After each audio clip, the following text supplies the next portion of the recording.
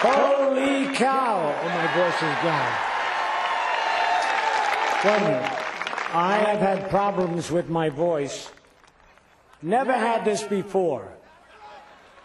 I'm so nervous about being up here that I think it's like psychosomatic. My voice is, if you can hear me and understand me, fine. If not, you're lucky that I don't have to go through all the pennants and World Series that the Yankees want to be here till next Wednesday. But I want to congratulate Murphy with the Golden Tonsils. Lefty, whose record speaks for itself, and Leo the Lip, who was my type of manager. The only thing was that he would get on me every once in a while in some of the World Series, and he'd like to find out something personal about you. Can't, this doesn't even sound like me. I can't. Anyway, DeRoche's favorite with me in the World Series was when I pop one up, he'd say, home run in an elevator shaft. But he was a great man. And I'll tell you, the only reason that I'm here today, believe it or not, is because of you fans, my family, my relatives, and all my friends.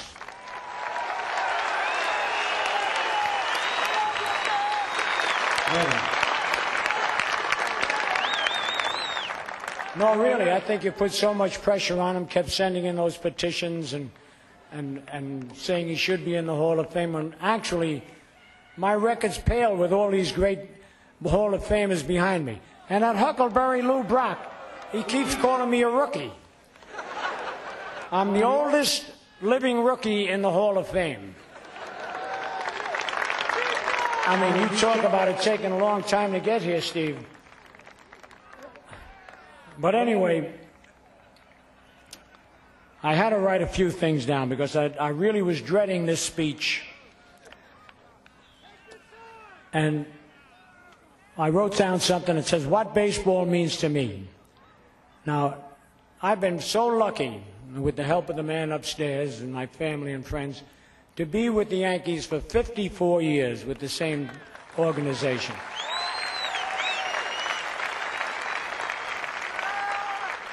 And baseball has made it possible for me to support my family, send them through college, and meet people and go to places that we never would have had a chance to do.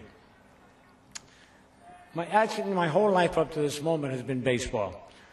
And it's flashing by me so quickly. I'm going to try and tell it as quickly as it's flashing by me. Because when I was a little kid in Brooklyn,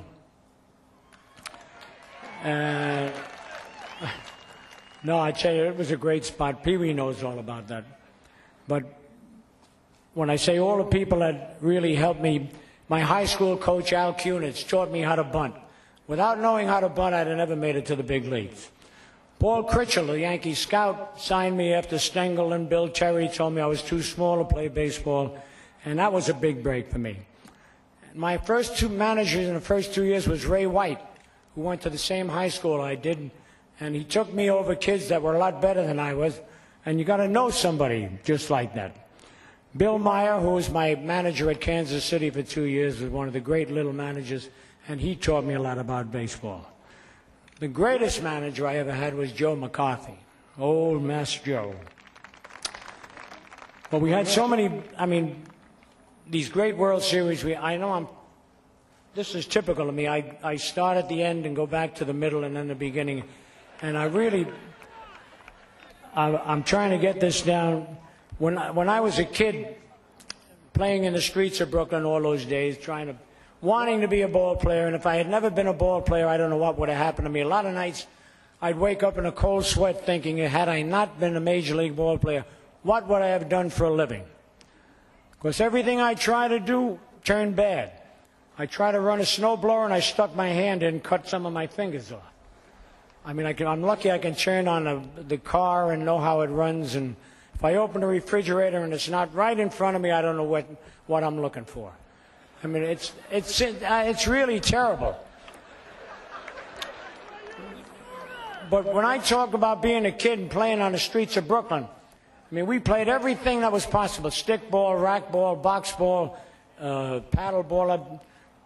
Pee-wee never heard of any of these things because he was shooting marbles down in Louisville. But these were great games, and it was great for our hand-eye coordination.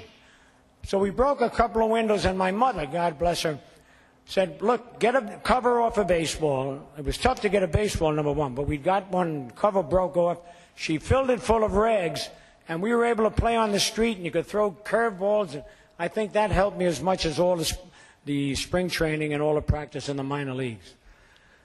If people are understanding this speech, just raise your hand, or else you...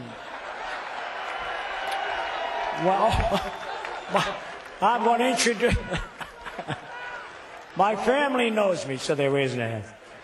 But I'll never forget when the Yankees finally signed me to a contract, and they sent me to Bassett, Virginia in 1937. I had never been away from home. My father took a $20 bill and pinned it to my undershirt. He says, you got to watch out for those guys on the trains. And the Yankees gave me a nice seat, no sleeper, sat all the way to Bassett, Virginia. But it was a beautiful trip because we went through Washington, D.C., stopped in Richmond, Virginia, the first taste of Southern fried chicken. I tell you, it was delicious. But they gave me, hey, White, what's that stuff that looks like oatmeal? Grits. Grits. No.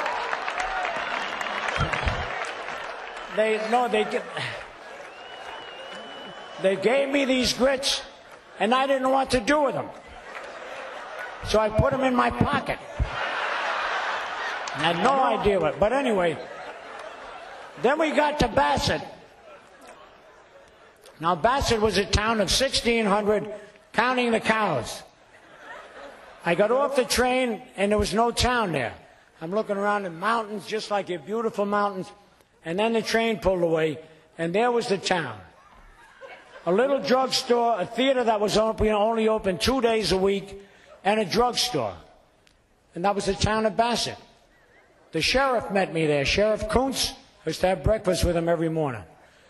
And he took me to the boarding house where we stayed. And don't forget, I was making $75 a month at this time. Saving money, sending half of it home to my mother. In those days, oh, there's no sense talking about that. I mean,